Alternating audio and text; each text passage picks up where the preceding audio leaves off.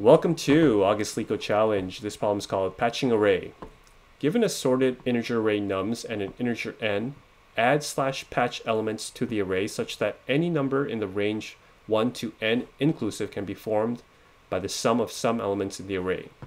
Return the minimum number of patches required. Okay, so if we're given an array of 1 and 3 and an n of 6, what are the numbers that we can form with 1 and 3? We can see that all the numbers we can form are 1, 3, and 4. So we're going to be missing quite a few here. We're missing 2, 5, and 6. So if we just add 2, then we can see we can form everything. 1, 2, 3, all these, and it's going to form 1, 2, 3, 4, 5, 6. So we kind of can see here that we probably want to do some sort of greedy method, given that the integer array number is sorted.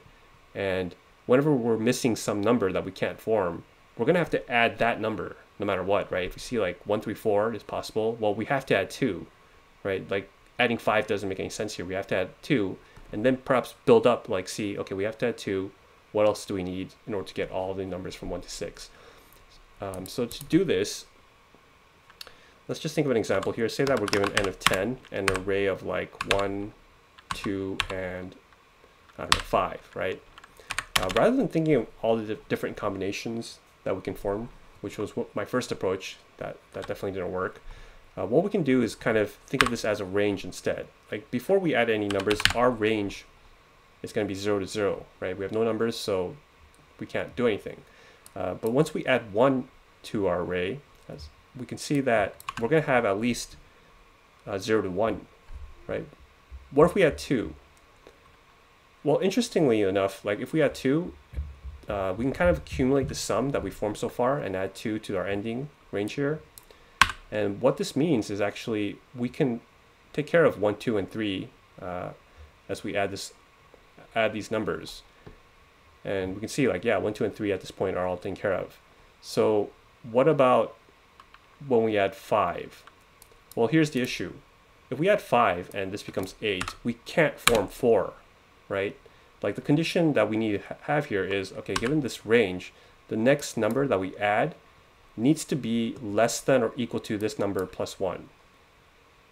Like if this was a 4, then it'd be fine. We can add this in here, but this 5 is greater than 3 plus 1. So that actually means that we can't form a 4.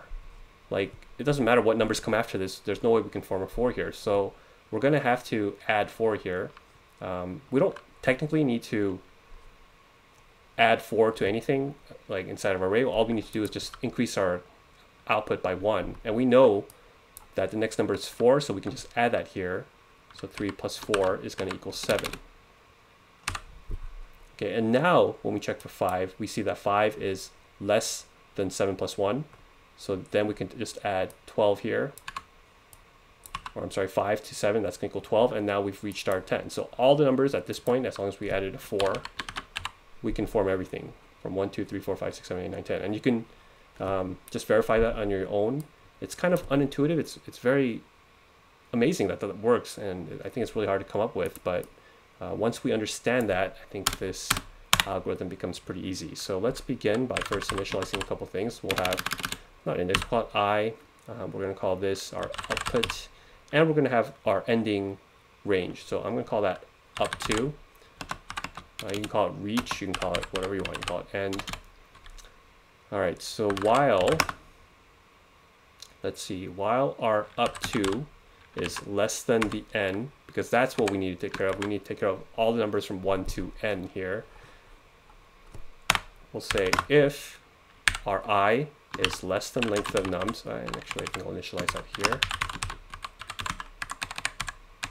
Let's try not to get that confused with the n given to us. And let's see, if the up to plus 1, whatever the number coming next has to be less or equal to up to plus 1. And as long as that's the case, then we could add nums I to our up to, and we're going to accumulate this, right, like this. And we're going to increase our I right here.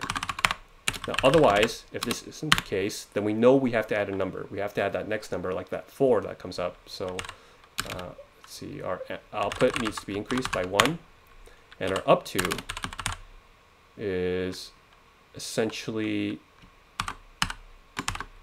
whatever comes next, like up to plus 1, like this, right?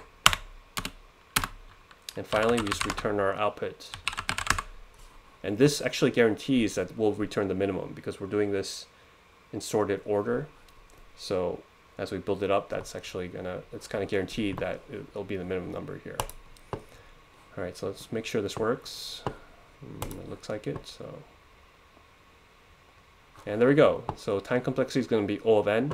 It's the greedy method. But this is a hard problem. Answer seems very easy, but coming up with this, I mean, I wasn't able to do it. I went down a completely different path.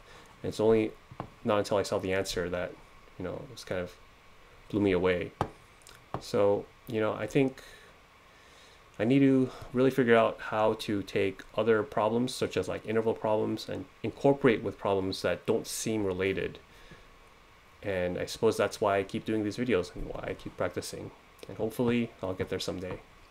All right, thanks for watching my channel. Remember, do not trust me. I know nothing.